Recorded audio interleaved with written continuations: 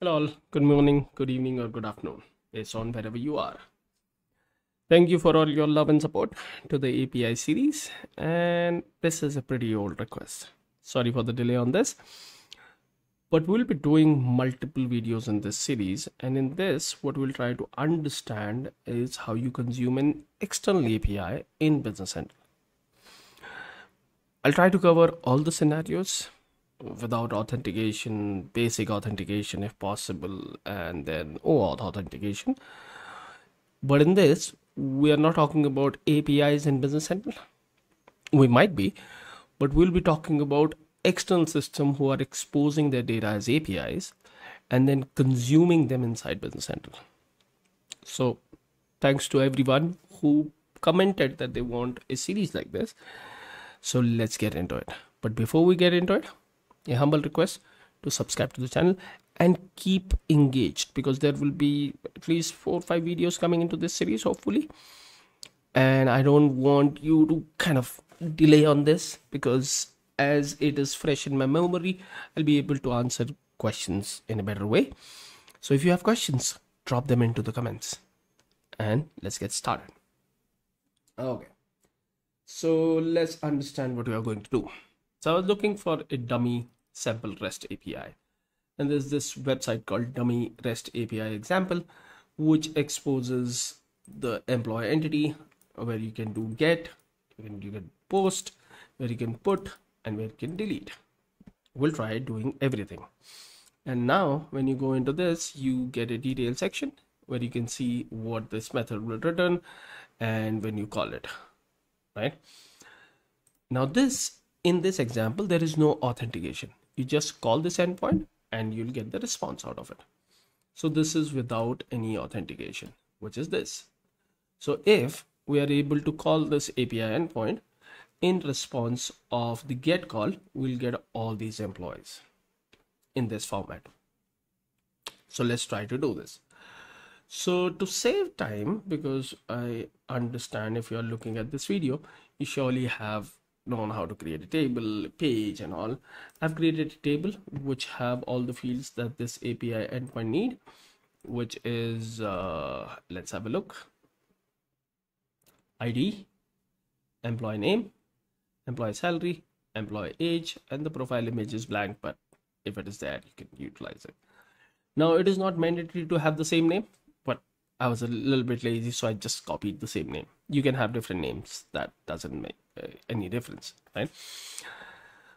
I'm utilizing ID as my primary key, and then these fields or this data will try to fetch. To support this, what I've also done is create a list page where all these records will be visible, and then an associated card page. Now, right now, what you're trying to do in this first video is trying to get the records that are in that API endpoint. So we'll be doing a get call to that API. For that, I have already created an action which is empty at this moment to get records. A simple action where we are going to do the call to see how you actually get records. And because we'll be doing a lot of examples on this one with different type of authentication and all, I would rather create a new code unit for it. So let's do a code unit, and we will call it as let's say SDH. This is my prefix, not registered, but my prefix. API management. You can name it anything. It's better to keep it separate. I feel that way, right? Let's do finish. Now this is my code unit. So I'll call this code unit in this page. So let's create a variable here, API management, SDH API management. Now we'll need a function. So let's do it here and say API management dot get records. Okay. Now let's create this function on that code unit, which is here, get records. Okay, so you're good here. Let me zoom this in if that helps. Okay. I'll just change it and make it public. so that it can be exposed from there. And now I'm going to, let's try to see what we need to do to bring data from there. To make a call to an API endpoint, we have some pre-built data types that are available. And that all starts with making a request to an endpoint, which happens using the HTTP client. So let's create a variable and call it as client. I'll call it as HTTP client.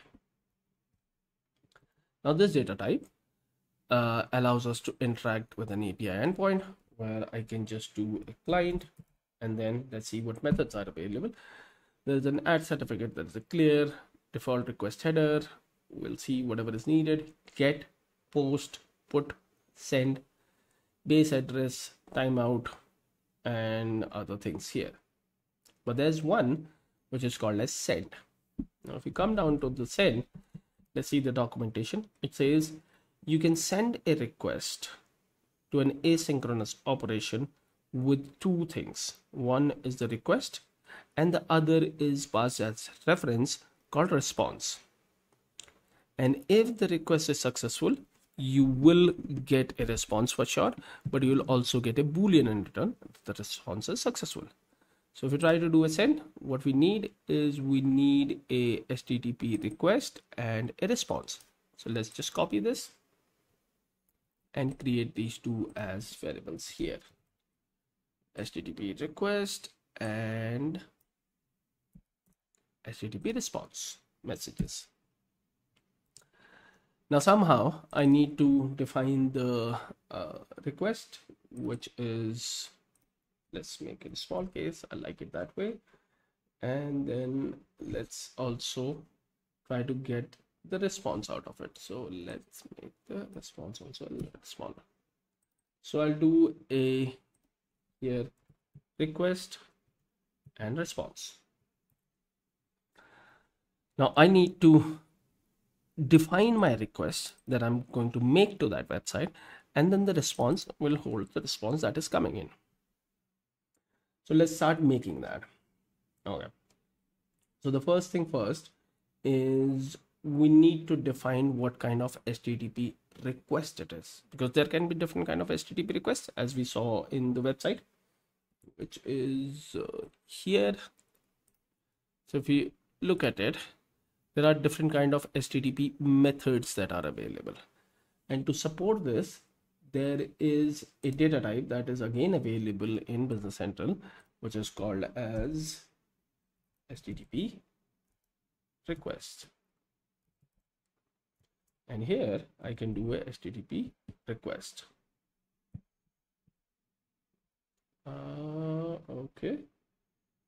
Oh, sorry, this is an enum that's available called HTTP method. So this is my request type. Now, when you look at this particular data type called HTTP method, or that enum, what you'll notice that it allows you to do, let's see, delete, get, patch, post, and put. So you have all the options available. So based on whatever you're doing, you can define this and then utilize that. So we are going to utilize this because right now we are going to make a get call. So we'll say HTTP request type is equals to get. I'll have to do it before this, but let's just place that there. Okay. Here. So first I'll set, it's very clear that I'm going to make a get request, and now because this is needed to build the request, so now I'm going to set the request. Now the request is actually, we may not need this in this scenario, so let's remove it for a while. I'm getting a little bit confused here. On the request, there should be some options available. So let's see request dot method And then there are different methods. One of them is get for sure. So you can also define it like this. So I'm deciding the request variable that I'm going to use. And then once this is set that it is a get, then I need to call it endpoint. So there should be a request dot set request URI, which allows you to give a endpoint to it. So I can actually place an endpoint from this website, which is this the get one. So let me just copy this and paste it here. Okay. So I'm in the request, I'm saying that the request need to be made to this website, and what I'm trying to do is I'm trying to do a get. Hopefully all clear on this till this point. Now when I do a request, the response should have it, the response that I needed, right? Now let's test it out and let's see what comes up in the response. So I can then do that if the client is successful, if the client call is made, because it is returning me a boolean, I can then say then, and then based on that I can also see is there anything on the response. The response have content, response have headers, status code is success, which tells me is the request that was made is successful or not, reason phrase if there is an error message. So I should always start by making sure that there is a response. Okay, so if the response is success, whatever the success code is, if that returns as true, then I would like to see the content of it. Okay, no message, or let's put a message. Okay, message, and then here I'll put my %1, and let's try to fetch whatever is in the response. HTTP, oh sorry, response dot content. Yeah, let's just do a pretty straightforward content. Now this should generate the content, but what happens if it is a failure? And that can happen when you're making a call, right? So if there is an error, then what I would like to do is generate an error message, and in the error message I would like to see what is the reason for the error. So if everything goes well, this should show me the list of all these records which are available on this website, hopefully. So let's publish this. Let's see our basic API call without any authentication mechanism, how it works, and does it even respond me the output that I was expecting from this one. Okay, so this is being published. Let's go into our page. The page is called demos, I guess. Let's see. Yeah, demos. So let's do a demos here. Okay, let's try to do a get record. Now whenever you call an external system from Business Central, you get this message that this extension is trying to make an external request to an external system. Do as a user you want to allow this request, you can do always allow, allow once, block always, and block once, right? This is just to verify that because you are going outside Business Central, the system is giving you that message that you are actually going out of the system.